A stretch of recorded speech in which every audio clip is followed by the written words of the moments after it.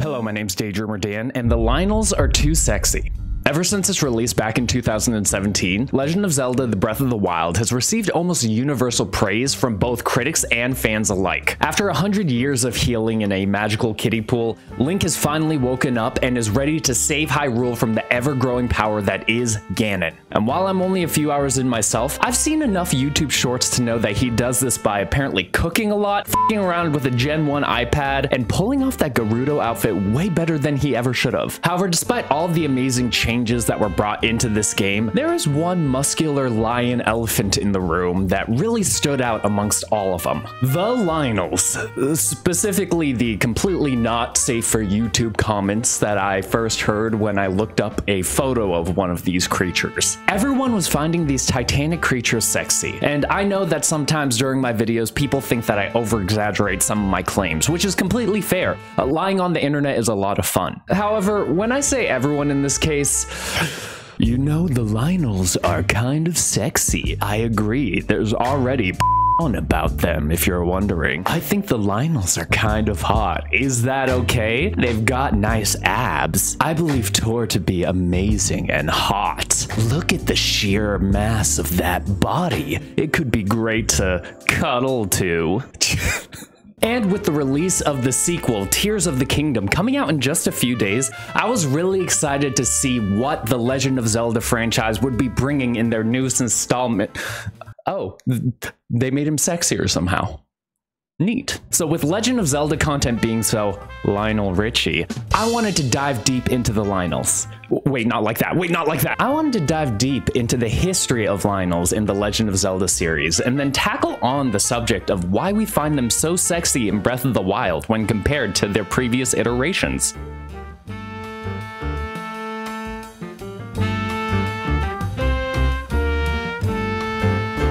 So, before we look at the big hunk of horse lion meat that is the Lynels in Breath of the Wild, let's go back in time and look at the Lynels over the years, a time Lynel, if you will. Even if you're a huge Legend of Zelda fan, colloquially known as a Lozhead, you may not even realize that Lynels were in the very first game, all the way back in 1986. That's because their original sprite art is nothing like the models that appear in Breath of the Wild. Coming in red and blue, these creatures look a lot more similar to their original mythological inspirations, the centaur, than the not-so-little lion man that appears on the Switch.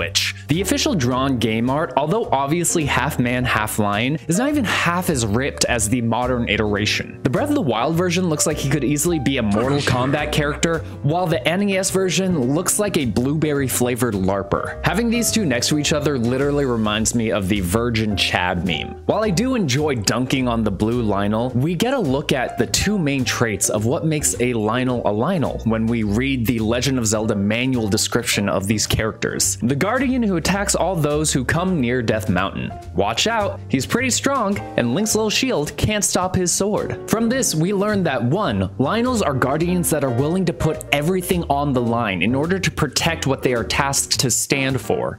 And 2, that they're pretty f***ing strong. 6 years later, we have the second appearance of the Lynels in Link to the Past. This time around, they actually look a little bit more lion, a little less Mr. Tumnus in their appearance. However, there are only 3 red Lynels, completely dropping the blue ones like Elon dropped the legacy blue checkmark on Twitter. Hi, this is Editing Dan. Apparently, Elon is bringing back the checkmark, so that joke's not funny anymore. Fucking hate Twitter. This leads to a new trait that we must consider post Link to the Past. The Lynels are rare to find enemies, and they're often high leveled. We already see how Lynels are starting to shape out to what they look like in their modern representations, which is actually pretty cool. Yeah, sure, they're a little bit weaker, taking only about 4 to 6 hits in order to defeat, but that's still much stronger than the rest of the Rogues Gallery from Legend of Zelda. I'm sure the Lynels in Oracle of Ages and Oracle of Seasons aren't gonna throw a wrench or anything into our definition so far. What the f***'s a fire cat? While the games Oracle of Ages and Oracle of Seasons, released in 2001, didn't really bring anything new to the definition of what a Lynel is, there was one piece of Oracle lore that really threw a curveball into my definition. In Oracle of Seasons by Craig Wessel, a Scholastic choose-your-own adventure book based on the game with the same name, the book states that before Link could enter Onok's castle, he had to get by 2 fire cats guarding the entrance. This is the first and only only time that Lynels are ever referred to as fire cats, but it does kind of make sense. Lynels are seen breathing fire in Link to the Past, shooting fire arrows in the Oracle games, and although not as obvious, the original Lynels seem to shoot some sort of beam projectile that, while a bit more ambiguous, cannot be blocked by Link's wooden shield, but is blocked by his magical shield. And from what I learned from Pokemon, fire beats grass. See, Mom, I told you that this would be important for me to know one day. So a bit reluctantly, we're gonna add one more trait. Lynels are fire cats. That was so cringe. Shit. Outside of the WC, the Wessel canon, there's not much official artwork that was released for Oracle of Ages that show these creatures, and as far as I can tell, the sprites are much more similar to the original games rather than the Link to the Past ones. We then have a huge drought of Lynel content until A Link Between Worlds, which came out in 2013, nearly 12 years after their last appearance in Oracle. The jump from sprites on a Game Boy to actual rendered 3D models on a 3DS definitely gave these bad boys the glow up that they deserved. And you can actually tell a little bit more that they are in fact lions rather than, I don't know, maybe like a wolf? With these 3D models though, we do see something weird that we've never seen before. It looks like that the Lynels are wearing a green tank top of some sort. Much like the dad who continues to wear his shirt at the public pool, he seems to be a little shy and nervous about showing his torso to the hero of time now that they have this new 3D body of theirs. And I get it. After a long break from the public eye, the Lynels are just scared of being judged for their new triple Ds. He's made up of polygons now, not pixels, and him showing up at all is a huge first step for our furry little four-legged friend. So because of this, we're going to add one more tenant. The Lynels are self-conscious. There is one more game appearance of the Lynels, but that's from Cadence of Hyrule, and the reason why I'm not going to be including them is because— oh my god! Oh my god, get that thing off my screen. Why does it look like an AI-generated Pokemon? And with that, those are all the video game appearances of the Lynels pre-Breath of the Wild. However, there are two other non-video game appearances that I wanted to talk about today. The first is the TV version of the Lynels from the 1989 Legend of Zelda cartoon episode, Sing for the Unicorn. While they're clearly supposed to be Lynels with their horse-like legs and their color schemes matching those of the original NES games, we can just see that they're just normal men. We see that the character designers of the show didn't really consider any of the line-like qualities of the Lynel. I mean, they didn't even match the official dork-ass design of the Lynels from the NES art. Although, we do get the answer of the age-old question of if a Lynel would wear a skirt like this or like this. The answer is apparently both. However, I will give it to the character designers for including one detail, which is their armor. Sure, they could be wearing it in order to protect themselves from Link's Master Sword, but from how quickly we see them get defeated, it's obvious that they're wearing this because they want to hide their washboard abs that they're still nervous to show off. So far, there's been no piece of Legend of Zelda media that has shown the Lynels as extremely hunky individuals who are part horse, part lion, and part Chad. However, this would all change in 1990. When the Legend of Zelda comics, released by Valiant Comics, came out with their 5th edition with a story called Day of the Triforce. In this story, we see the Lynels, alongside with the other minions of Ganon, attack the water town of Saria. However, who gives a shit about the plot when we see this extremely sexy beast man? These, my friends, are the obvious blueprint. Despite having a more lion-like head, the obviously human torso is bulging with muscles, with abdominals that lead down to the V that turn into more abs?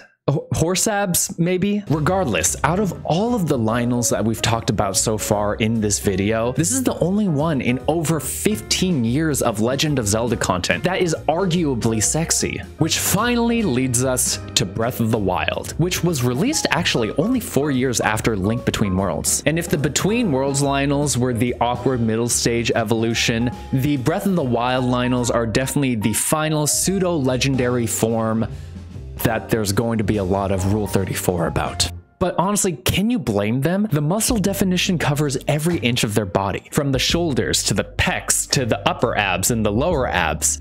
And when I say upper and lower, I obviously mean the upper humanoid torso and the lower horsenoid torso. The scars and bandages give off the aura of a battered combatant, someone who's broken, and I can fix him. I swear I can fix him. And not only did they give them Jason Momoa hair, but they give him body hair as well. The definition of a loincloth, according to Wikipedia, is a one-piece garment that covers the genitals and sometimes the buttocks. While we can see that the loincloth is obviously not covering the Lynel's buttocks, we do see that there might be a reason why it's hanging from there.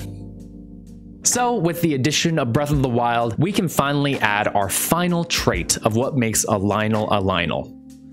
Lynels are physically attractive. With the Breath of the Wild Lynel, or as I like to refer to him as, our Lynel fantasy, it's obvious that he is a hunk and a half.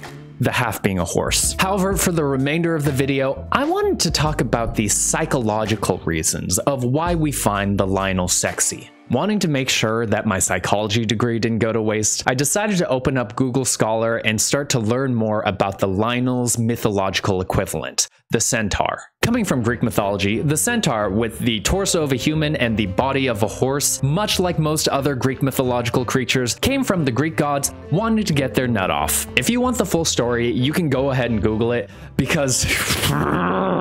However, what is more important than the origins of the centaur is the interpretations of what the centaurs meant metaphorically. For instance, some scholars believe that the centaur is meant to symbolize the meeting of human-like qualities like reason with the unpredictability and I quote, sexual potency of a horse. What the fuck is wrong with scholars? Another less perverted interpretation is the horse and rider hypothesis, which believes that the two parts of the centaur are meant to act as a dynamic partnership rather than the clashing of two different beings, with the horse bringing tolerance and patience and the rider bringing control and balance. And while these theories were meant to help us understand the origins of the centaur, we can also use them to help us understand why we, as humans, may potentially find centaurs and Lynels to an extent sexy. I mean, even during my research, I found out that centaur romantic erotica existed. Like this one, Rescued and Ravaged by the Centaur. Holy shit, that's a wild name. By looking at the meeting of horse and man hypothesis, we obviously see the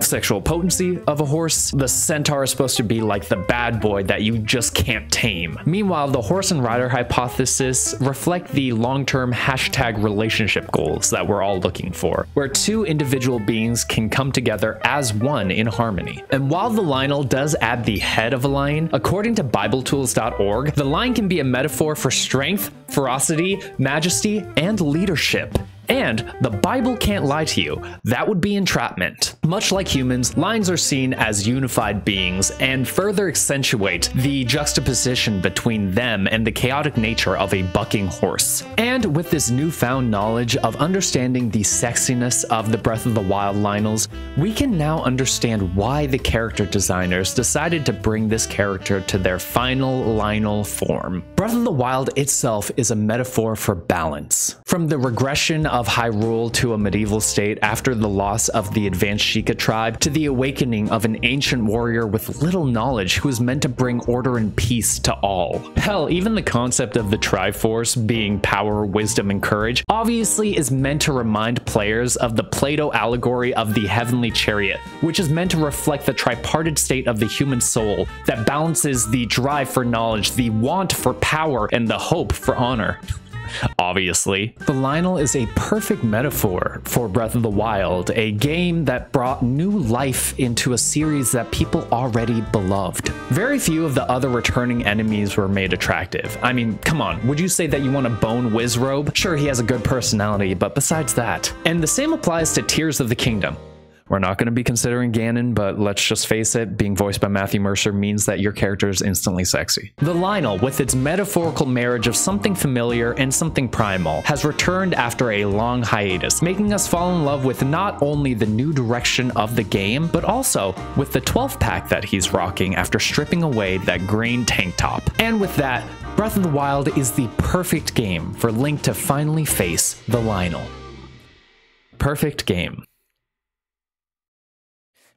Except for one thing. You might remember the 5 distinct traits that I brought up that makes a Lynel a Lynel. However, I can't hide from you all that the Lynels in Breath of the Wild don't actually meet all 5 of these traits. They are strong, there's no question about that, and they are pretty rare, with only about 20-ish spawning on the entirety of the map. They are also obviously fire cats because they can breathe fire from their mouth, and they are self-conscious. This is because whenever Link gets too close to a Lynel, he'll actually stare him down first before attempting to begin an assault. I get it, social anxiety sucks, Lynel. No one's judging you. However, while they are able to meet the 4 latter traits on that list, they don't meet the first one, where they're meant to put everything on the line to protect what they were tasked to guard. The Lynels in Breath of the Wild are barely guardians, and of all of the games and appearances that we brought up, none of them meet all 5 criteria. Especially not this one. Most of the game appearances don't emphasize the sexiness of the Lynels. The television appearance doesn't even make them cats, and the comic appearance makes them more soldiers rather than guardians. The fact that no piece of Legend of Zelda media, not even Breath of the Wild, has met all 5 criteria is honestly heartbreaking. The Lynel, despite its status as a powerful enemy, has never gotten the true respect that it deserves from its franchise. And while Tears of the Kingdom is not out yet, I don't want to be disappointed by subpar Lynel representation once again. Nintendo has never made a game that has truly shown what makes a Lynel. But maybe that's because it's impossible. What gaming genre out there can show off their protective nature, their physicality, their unique personalities, fiery attitude, their sensitivity, and of course their sexiness?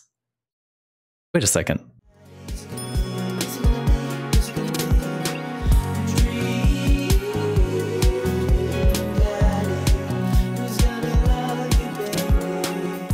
A Lynel dating simulator. This is the only way that we can show respect to the Lynels. Get close enough with the Lynels in order to have them drop their guard and show them why they have that fire within them. Learn the individual personalities of a small group of outsiders who are more than just their brute strength. This is the perfect Legend of Zelda game, and I believe that the creators Shigeru Miyamoto and Takeshi Tezuka should reach out to me so that we can make this a reality. I am willing to just take royalties, because at the end of the day, the Lynels are too sexy. But maybe we should take advantage of that. So go out there, find these majestic creatures, and take them on for their loot, or for their love. Because you know that I will.